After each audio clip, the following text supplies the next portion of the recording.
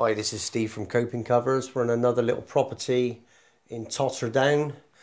Classic example here of in the corners where the coping stones have been leaking and it's gone down the corner of the wall.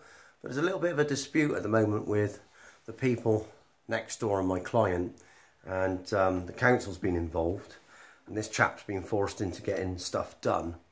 Well, in actual fact, a lot of the damp issues, even though the coping stones are so say on his side of the wall, what you see here running all down through the middle here is next door's chimney stack, which sticks out the other side of the parapet wall.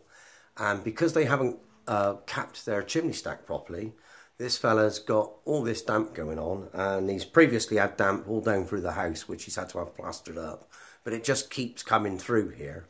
And the reason being is on top of the chimney stack, all that they have done is put a couple of ridge tiles over the top, because this nonsense about a chimney needs to breathe.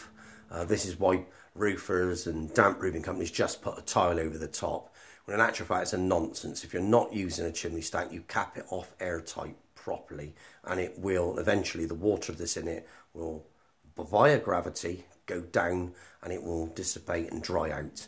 But this is the effect of not capping a chimney stack. So it looks like the next door neighbours will be in a little bit of a debate now with my client, because it's their property that is causing the damage to my clients.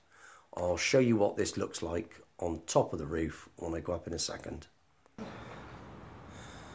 So here I am up on the roof now, and all these properties, they're all exactly the same down here. I was speaking with the people that own this building over here and made the complaint about my client. They had all new coping stones fitted all along, as you can see, but they are still getting damp in their property. So now they're blaming the people next door, because they're saying that the render running down the face of their wall needs redoing. When in actual fact, it's nothing to do with that. It's the fact that even though that's all been laid on, and even if it's got DPC underneath it, which as you can see and I can see it hasn't, that will still leak.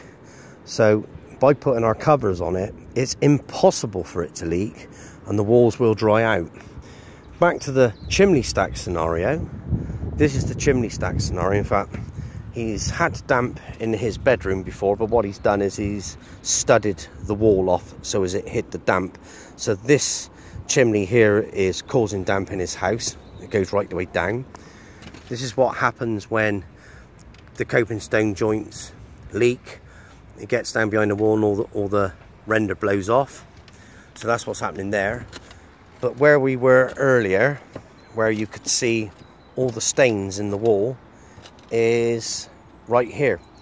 And this is not the way to cap a chimney off, because if the rain is coming in from this direction for 2-3 weeks at a time, or the other way, it will just blow straight into those holes, and in turn it runs into the brickwork, runs into the walls, causes damp within your house. So we will sort this out. This will all be sorted out. We'll make covers to go right over the whole lot, all the way along.